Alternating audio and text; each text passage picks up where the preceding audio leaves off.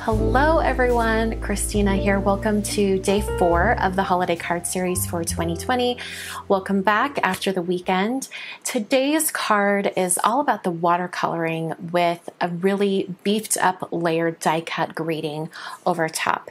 Hope you guys enjoy. Let's get into it. The stamp set I'm using today is from Memory Box.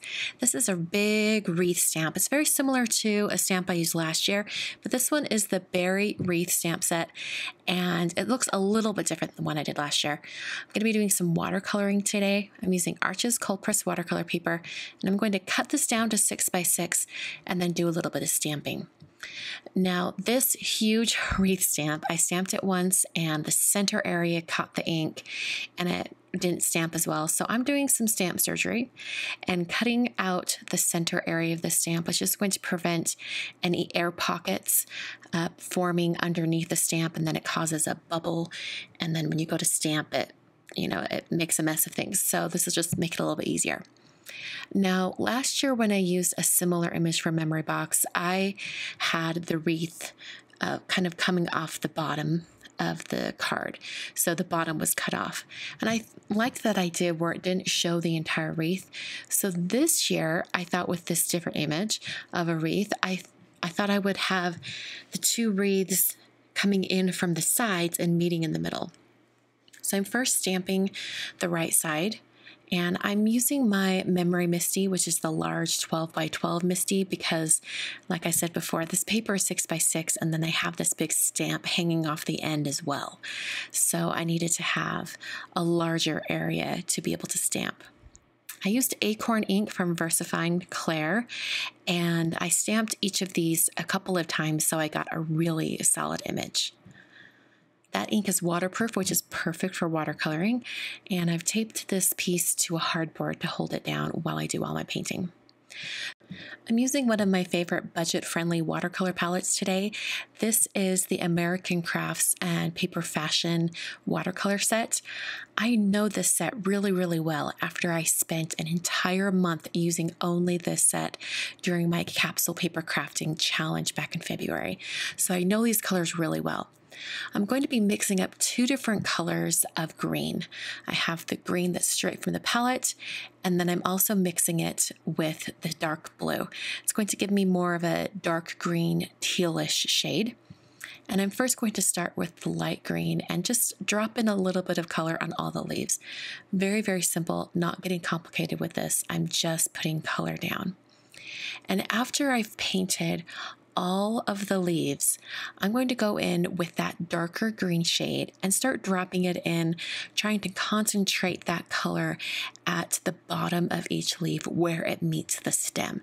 This is going to give me just a little bit of variation in color.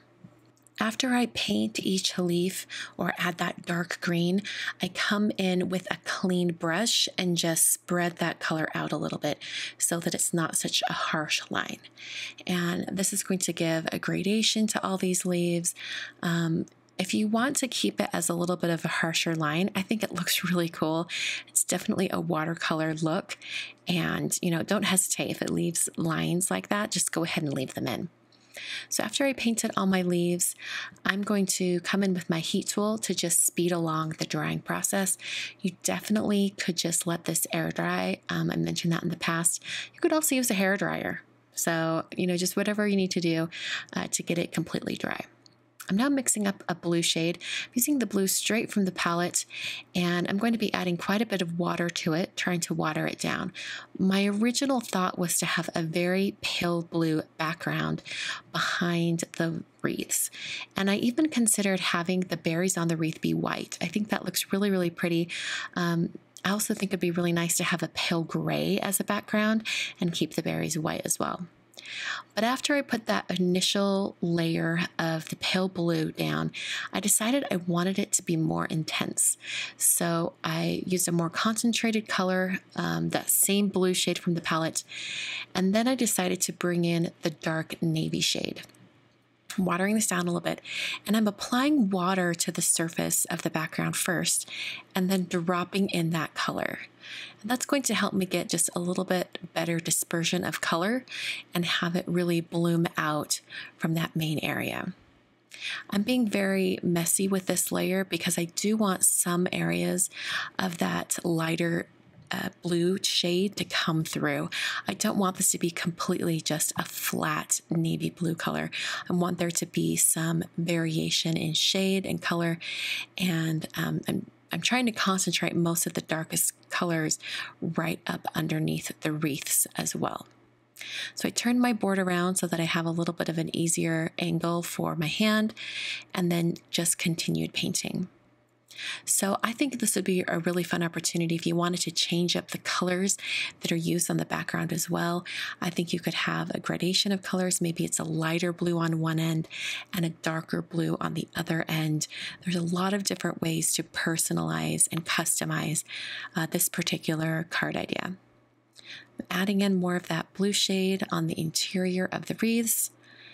One of the reasons why I wanted to use a darker background on this is because I plan to use a white die cut greeting, and I wanted to make sure that that die cut greeting had a substantial dark background to sit on.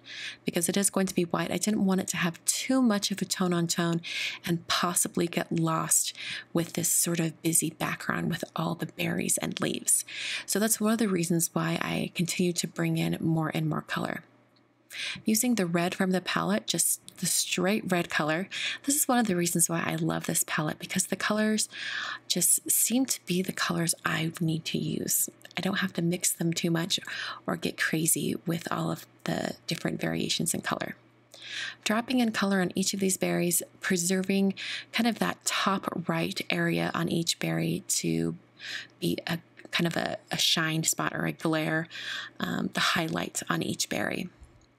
So after I had all of my painting pretty much complete, I decided I wanted to bring in a little bit of a darker red shade. So I actually just mixed the green and red that's on my palette currently to create a dark brown reddish shade. And I dried my berries before I added that additional color, and then dropped in a dark red shade just on the bottom left of each berry to give it a little bit more dimension. I trimmed down my piece so that it is 5 by 5 inches, and then I'm going to work on the greeting area. So there's my piece there. I'm going to be using the large script Merry Christmas die set from Simon Says Stamp, but I'm only using the Merry Christmas greeting. I'm not going to be using that shadow outline. I cut it out of white cardstock. This is Neenah Classic Crest Solar White 80-pound cardstock. And I cut it out 4 times, and I'm stacking these die cuts on top of each other to create a substantial die cut. So it's going to be really, really thick. And I like to use Gina K Connect glue for that. It gives me a little bit of time after they're adhered to wiggle it around. And before I adhere it to my watercolor piece, I kind of moved that greeting around and decided I'm going to add a second line of text. So I'm using some Hero Arts pitch black cardstock, prepping it with an anti-static powder tool, and then I'm going to stamp a greeting from the Tiny Words Christmas stamp set from Simon Says Stamp. It just says, "We wish you a Merry Christmas." Or I think that's what it says. It's so tiny on screen I can't even see right now. But I'm stamping that greeting in Versamark ink. This is a very sticky ink. It's my most favorite ink for use with embossing powder.